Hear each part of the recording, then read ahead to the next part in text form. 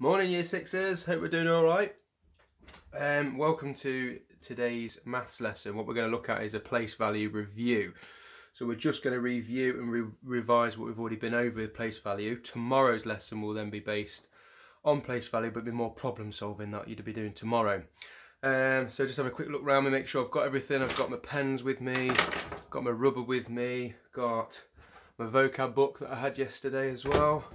I've got my ruler. I've got to keep remembering to use my ruler as well. I've even got a hammer today just to make sure everything stays in one piece. And I've also then got a nice cup of tea in a Back to the Future cup as well. So we're always winning.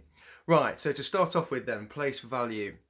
I've got myself a place value mat today to go through this, but just a quick recap as well that we need to sort of think about are odd and even numbers. Okay, so if you set out on your little piece of paper just a little table that looks like this and like that, and just give yourself a few seconds, pause the video and just write down all the even numbers and all the odd numbers that you can. Okay, so hopefully you've done that. So even numbers then, starting with 0. 0 is the number, you've got to remember that one. 2, 4, 6 and 8, and as you can see they're all in the 2 times table.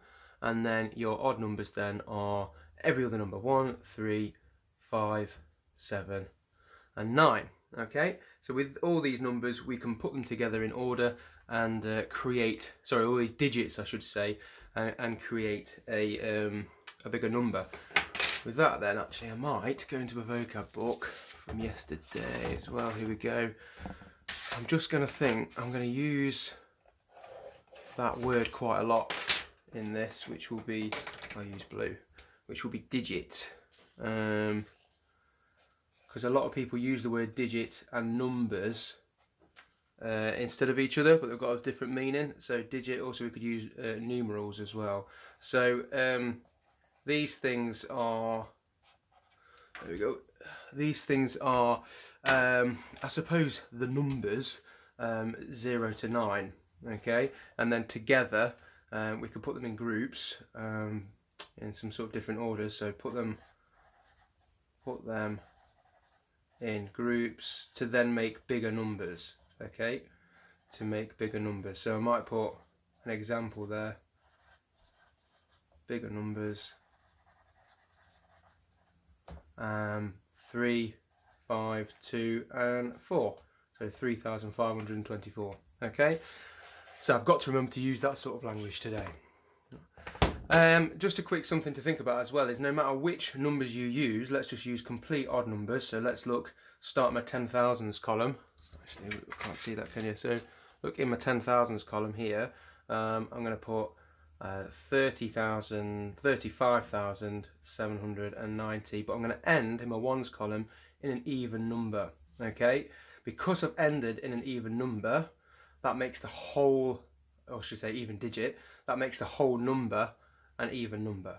Okay, even though I've used odd digits here, odd numerals here, the last one is even, so the whole number then is an even number. Okay, right.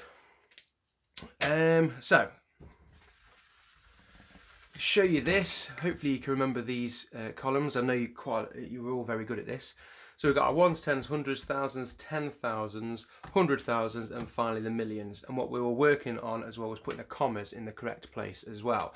So if you draw out yourself just a little grid in your book, and then I want you to put the commas just where you think they need to go. Okay, I'll give you a clue. There are 2 commas that you need to put in there. Pause the video, have a go.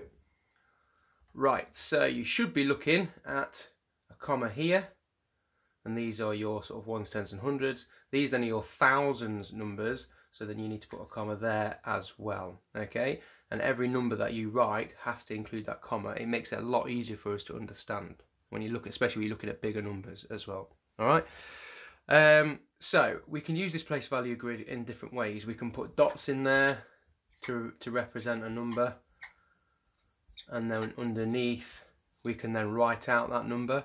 So I've got 5 in my thousands column, put my comma in. I've got 3 in my hundreds column, 1 in my tens column, and then finally 2 in my ones column. So my number that is representing is 5,312. Or if you want to as well, you could just put those digits straight in. So I've got 2 1s, 1 10, 300s and 5,000s. Okay. Something you've got to think of as well is what is the max number of dots, of blobs, of cubes, of anything that I can have in these columns. So for example, if I keep putting the columns in, the dots in the same column, how many of these dots can I put in before it becomes too much, before there are too many dots at the party? Okay, so hopefully you've thought of in your head 9. 9 is the biggest numeral that I have. Before then I need 2 numerals to make my number, which is my number 10. Okay, so if I show you in the ones column, actually that makes more sense. So 1 2 3 4 5 6 7 8 9. If I then add another one, 10 ones, obviously we know that we write 10. Oh, that's 1 10 that I've got and 0 ones. So actually if I end up with 10 ones, I need to show that by putting 1 in the tens column and having no ones. And it goes again, okay? 1 2 3 4 5 6 7 8 9, and then I move on. My 10th one will then come into the hundreds column. Okay, so if I show you a number now with this place value mat, I want you to write that number down for me on your piece of paper, and we'll check the answers afterwards. So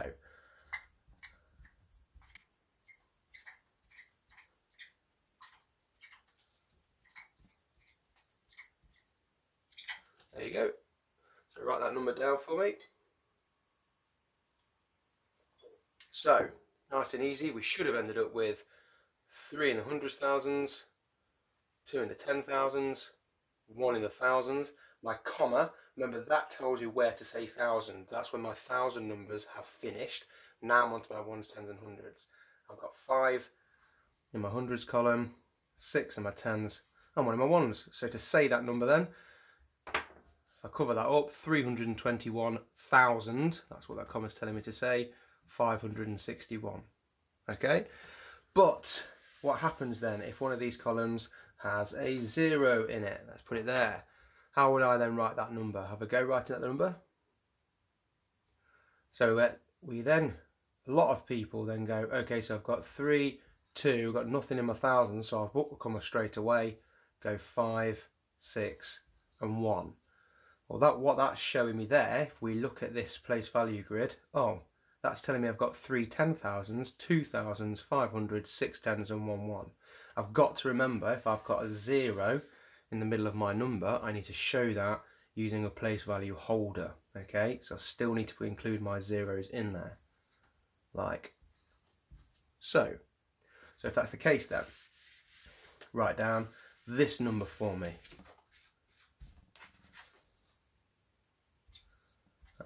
Oh, wrong place. Write down this number for me, so I'll put 3 in there, 2 in there, and a 1 in there. You should have then ended up with 3 in the 100,000s, 0 in the 10,000s, 0 in the thousands, 2 in the hundreds, 0 in the 0 in the tens, 1 in the ones. 300,201. Okay, so just remember your place value. So let's put all this sort of review and knowledge in action then. If I then had this number, 463,224. It's an even number because I've ended with an even numeral. So you've got that number down on your piece of paper. Now I want you to add 100 more for me. What number have you ended up with? So you should have looked at your hundreds column and added 1 more in there. So I've now got, instead of 200s, I've got 300s. Okay, what about if I asked you then to add 2 10,000s? So you should have looked at your 10,000s column. I had 6, 7, 8, so now I've got 8 10,000s. What would happen then if I asked you to add 2 more 10,000s?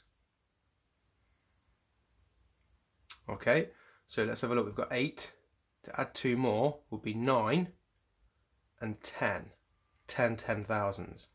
But we've just realised that 9 is the maximum you could have in that column. So if I've got 10 10,000s, well, 10 times 10 is 100, so 10 times 10,000 must be a 100,000. So that there is when I then go into my 100,000s column.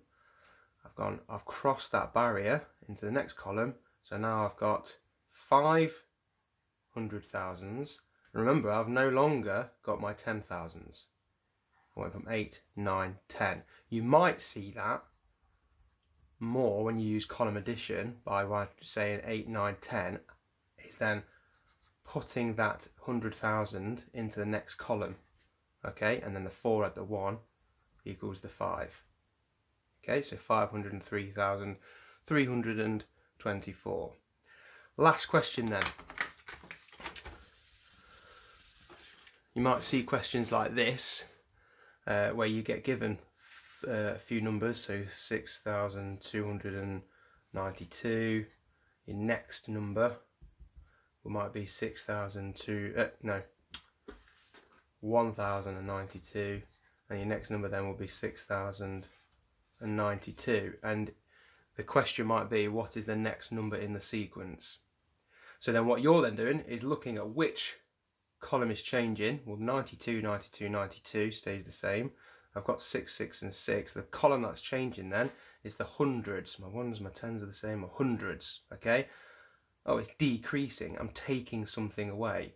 I'm taking away one lot of 100 every time. So I'm going down by 100 every time. But what happens then if I can't take away any more hundreds? What must I then do? Hopefully, you will then be able to tell me what the next number is. Post your answers inside the classroom, Google Classroom we've got going. I'll also post some revision work for you. Some of you might have done the work, because I say it is revision work, but I've also added on a little quick arithmetic test to do with place value as well. I'll see you tomorrow for the place value problem solving lesson. Bye!